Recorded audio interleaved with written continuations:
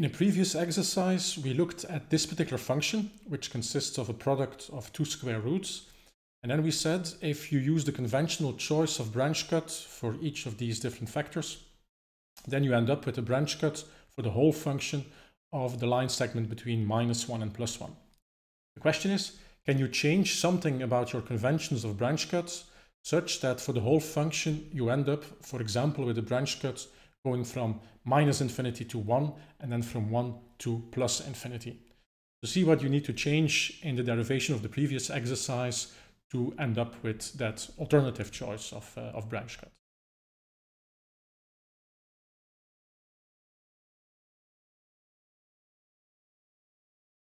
Let's revisit what we had for the previous calculation.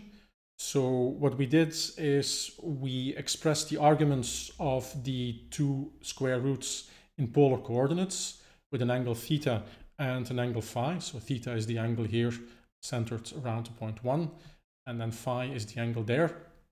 And then we identified some important points around the real axis. And then we also made a little table here where we applied the conventional choice of branch cuts for both theta and phi, meaning that the angles vary between -pi and pi.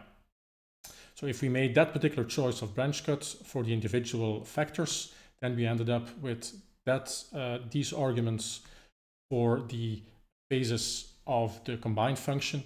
And then we were also able to identify that if we jumped, for example, from the point 3 to the point 6 over here, so if you see that if we jump from 3 to 6, we end up with a pi phase shift. So in this particular case, if you cross the line from -1 to +1, you end up with a pi phase shift, and this is where the branch cut is.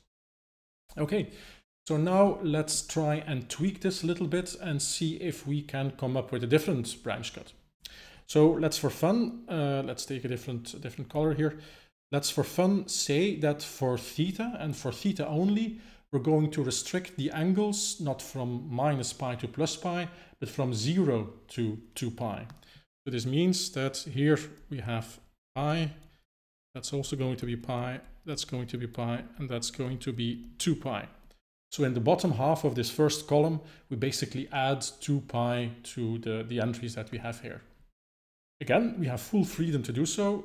Branch cuts are arbitrarily defined. It's just a convention. As long as we have a recipe to make the function single valued, then we're happy. Doesn't matter what that recipe is, just as long as you stick to that. Okay, let's see how that change propagates to the right column, so the resulting theta plus phi divided by 2. So again, the second column we leave intact, because otherwise you can easily verify that nothing will change. So now, rather than for the point 5, instead of -pi, we have 0. Here we have pi over 2, and there we have pi. Okay, previously when we jumped from 3 to 6, we had a phase shift, but now if you compare 3 to 6, we go from from pi over 2 to pi over 2, so nothing changes. So in this case, if we jump across this line here between -1 and +1, the function stays continuous. But it's very different over here. If we jump from 0 to 8, then you see up here we go from if we jump from the point 1 to the point 8, then we jump from a phase 0 to a phase pi. So all of a sudden now we do have a jump there. Likewise, if we jump from 4 to 5 in the table, you will also verify very quickly that you have a pi phase shift over there. So in this particular case, our new branch cut lies from -infinity to -1 and from 1 to +infinity. So making this change, we end up with a different choice of branch cut. And again, we have full freedom to do so. Small remark here, if you look at some representations of the Riemann surface of this function that we have in the course notes, then you might see, okay, some figures, they seem to suggest a branch cut between -1 and +1.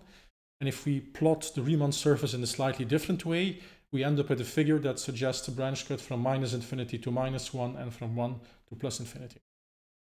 So does that mean that there's some sort of natural choice of branch cut because the figures suggest something, but then again, different figures seem to suggest different choices. So what's the deal here? Again, remember, there's no such thing as a natural choice of branch cut because we have full freedom to place the branch cut where we want, just as long as we have a recipe to make the function single valued.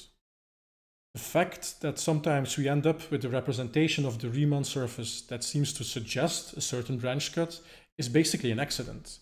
Because don't forget, the Riemann surface is a four-dimensional beast, and in order for us humans to visualize it, we project that down to 3 dimensions. And then sometimes we get a figure that suggests a certain branch cut, and sometimes we get a figure that suggests a different branch cut. But that's not something that's in contradiction with each other.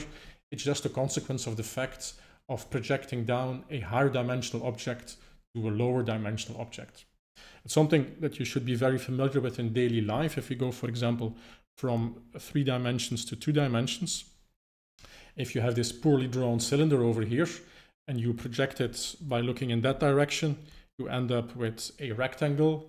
If you project it from the top, you end up with a completely different shape, a circle.